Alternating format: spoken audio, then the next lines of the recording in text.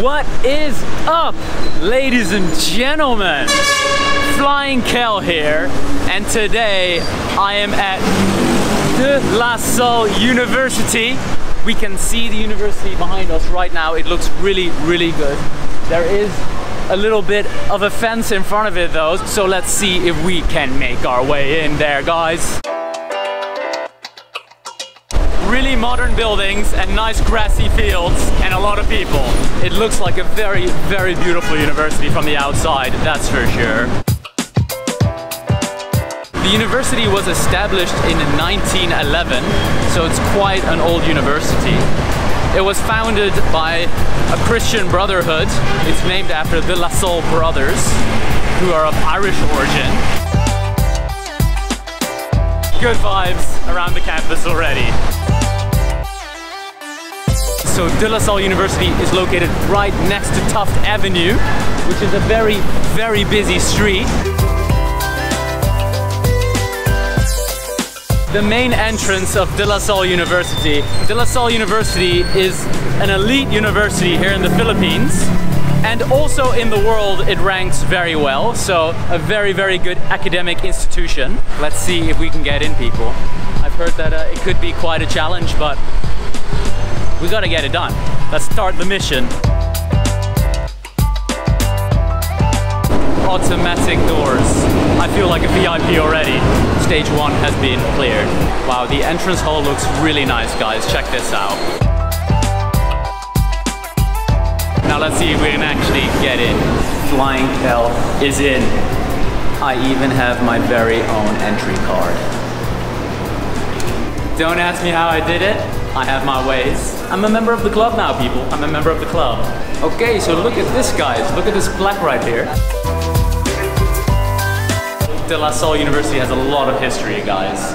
As I said earlier, it was established by a Christian brotherhood, and it also had a role to play during World War II when the Japanese invaded Manila.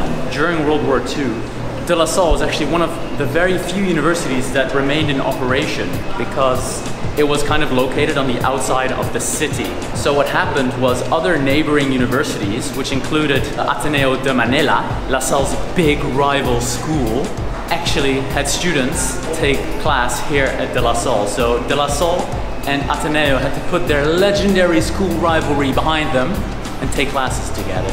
That is nice that in difficult times, you know, they're able to put away their vicious rivalry and still come together. The campus was actually used during certain periods of World War II as a civilian refuge, and after that the Japanese took it over and used it as a defense headquarters. This plaque right here is in remembrance of the Christian brothers that were killed during World War II. They were La Salle brothers serving here. A lot of history here at De La Salle, and the memorial plaque is located right next to the school chapel. Look at this, it's gorgeous.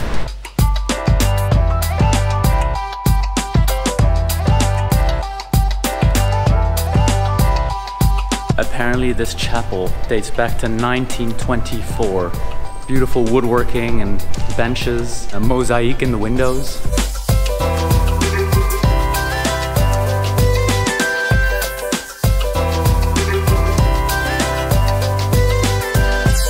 I think I have seen the chapel. I'm gonna head over to the next destination.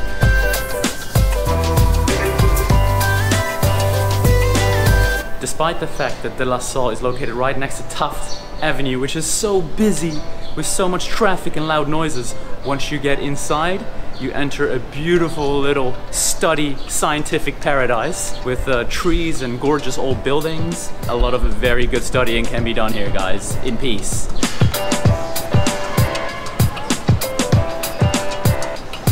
La Sallians are sitting there under the shade of the tree in this beautiful little courtyard, and this looks like a prime place to chill after class. Enough chilling facilities here at De La Salle, that's for sure. For those who do not yet know, I myself studied at the Erasmus University in Rotterdam, Peking University in Beijing, and at the University of Pennsylvania in Philadelphia. I'm just gonna kind of explore De La Salle and compare it to my own university experience. Yuchenko Hall. That is where the Museum of De La Salle University is located. That building is just extremely impressive. Very well maintained. It's gorgeous. Making my way to the next destination of today's epic De La Salle University tour. What we saw earlier at the start of the video was the old chapel, and now we have arrived at the new chapel. And apparently there is a relic inside, a little surprise, and I'll tell you guys about it when I see it. This chapel is a lot smaller, but also very nice. Here is the surprise, the relic that is being kept here in this chapel. It is a bone of Saint La Salle himself, the forefather of De La Salle University. This is where the library of De La Salle University is. Apparently this is the center of DLSU, and I can see that because there are a lot of students here. The coolest thing about this building is that it is completely supported by pillars. Like, it doesn't touch the ground. So there's a whole shady area right at the bottom of it, and everybody's just chilling basically under the building. That is so cool. That is some serious design right there. DLSU is actually quite a small university campus, so they've come up with some really brilliant plans to maximize the space on their campus grounds. And I think having a building that's basically like supported by pillars with a lot of space under it is one of those ways. We're going in, people, we're going in. I'm so excited. I'm going to be walking under a building. A lot of people chilling here, just having a good time under this huge building right here. Super nice little air tunnel here, so you get a nice breeze and you get the shade. I am making my way up. Apparently there's a really cool bridge that connects several buildings together, and I want to walk that because you're going to get an epic view if you're up there. This building in particular, it really reminds me actually of my own campus, the Erasmus University in the Netherlands, and the size of the campus does as well actually. It's a very similar size to Dutch university campuses. It's much smaller than like the campuses in Beijing or the one of UPenn. And up we're going, people. That view on that bridge is gonna be epic. I can't wait.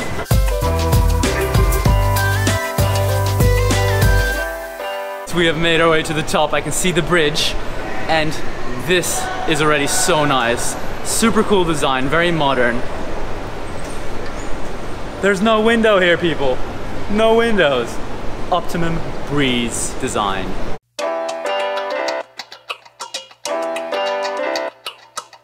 Okay, we are on the bridge.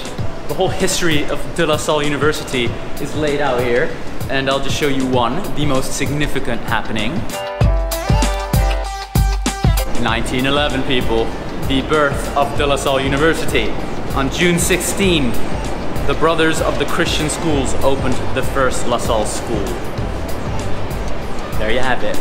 The view here is really cool. We can see a huge football field right there. That right there is the National Football Stadium of the Philippines. Standing here on this bridge, I can see it with a perfect view. I've heard that when big international matches are happening here, this entire bridge just fills up with De La Salle students, and they're all watching the match for free. Just an added bonus of attending De La Salle University. Epic free football games.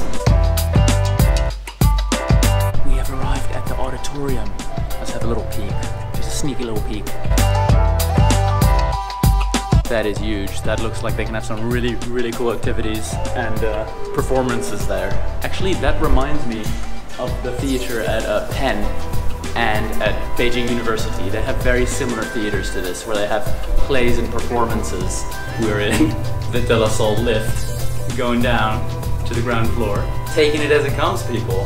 This is adventure right here. This is exploring.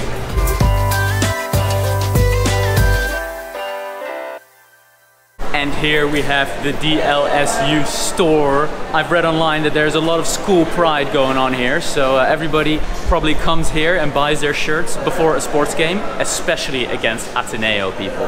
Then they're definitely going to show their school pride. And they're probably all wearing the school colors, which are white and green. Green stands for the Irish origin of de la Salle, and white symbolizes the Philippines being a pearl in the Oriental Seas.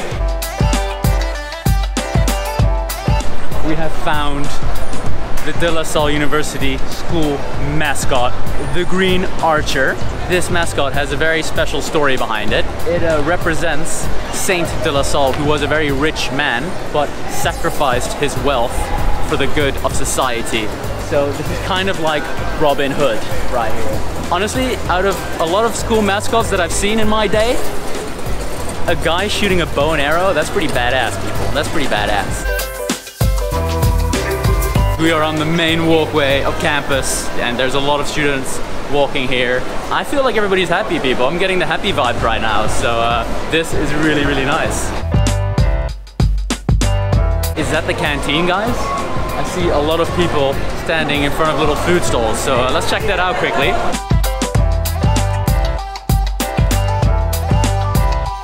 I think this might not be the main canteen, more of a standing, eat something really fast type place right here.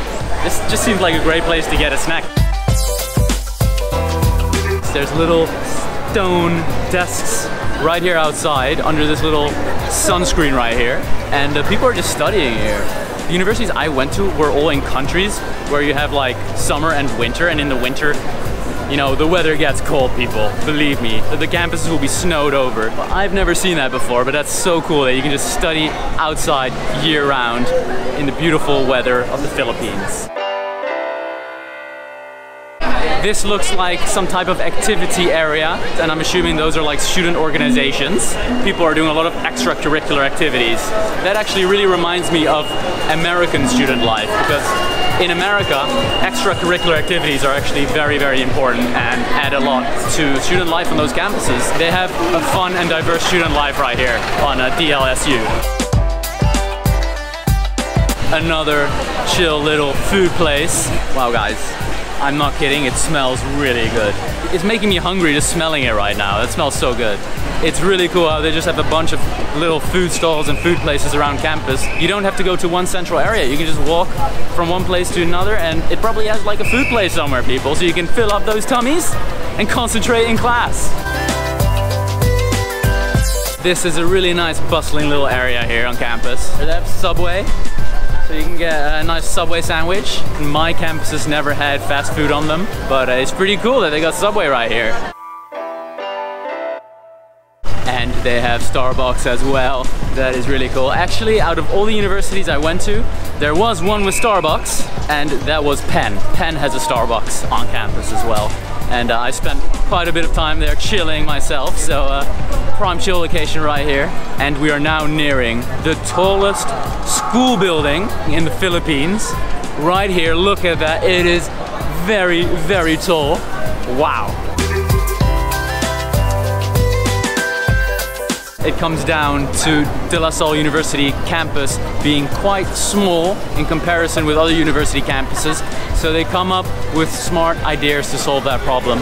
And one of those ideas is, hey, let's just build the tallest school building in the country, because why not? Wow, they have their very own shopping mall here. It is owned by SM. This is a legit mall right here on campus. So in between classes you can go shopping if you want. That is so epic. Believe me, none of the universities I've attended in the Netherlands, China or the US have had their own shopping malls, guys. So De La Salle University actually has its own sports complex. They have their own swimming pool. So after a really bad exam where you're sweating your butt off, you can jump into the water right here and cool down a little bit. The universities I attended in China and the US had their own swimming pools too. It's always really, really nice when a university has its own sports facilities. I just got out of the lift, guys. I took the lift all the way up to the 9th floor of the De La Salle University Sports Complex. This is where the sports teams of De La Salle practice. De La Salle University is actually famous for its strong sports teams, most notably its basketball team, its football team, cheerleaders, and the volleyball team. And we can actually see a few basketballers playing and practicing right now, so check it out.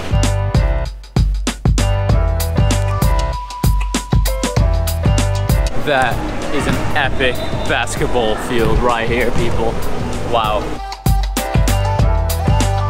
There we have the DLSU cap with a green archer on it, and look at this, guys. Here we have some gigantic trophies that the sports teams here have won. So check it out. These trophies are cool. Whoa.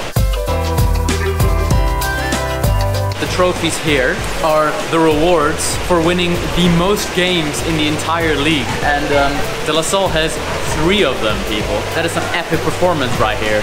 We just went down the stairs and we are now in the PE classroom. This is a giant PE classroom, guys. And just like that, people, we are out of the sports complex. We are now on our way to the facade of the Saint La Salle Hall, which is meant to be a very iconic and beautiful part of campus. Everybody's just chilling and studying, and the vibes are really good here, guys. Really, like, that's the thing, right? Like, bigger is not always better. This is a little bit of a smaller campus, but it just makes the whole campus way more cozy, way more bustling. Everything's like nice and tightly knit together, and I think that's a very nice thing.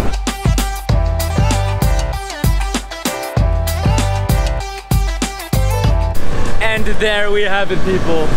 The facade of Saint de la Salle. What a very, very beautiful building. It's just, I feel like it's really affected me just being here, you know? Like, there's some kind of magic that they got going on here. It's just so nice. And look, whoa, look at that. My t-shirt just suddenly turned green. La Salle. That must be because of this beautiful building right here. No other explanation. So I read online that this building is the only building in the Philippines that is included in the 1001 buildings you must visit before you die. I can see why, people. This is a very, very beautiful building, and it actually really reminds me of like these beautiful grand buildings in the United States, like in New York, the courthouse, for instance. Very, very beautiful. Alright, guys, my transformation is complete. I'm a real LaSallian now. Don't forget to follow me on Instagram if you want to keep up to date with Flying Kell Travels. If you enjoyed this video as much as I enjoyed making it, don't forget to like it, subscribe to my channel, hit the bell, and then, my fellow people, I shall see you in the next episode. Peace out, take it easy, Animo La Salle.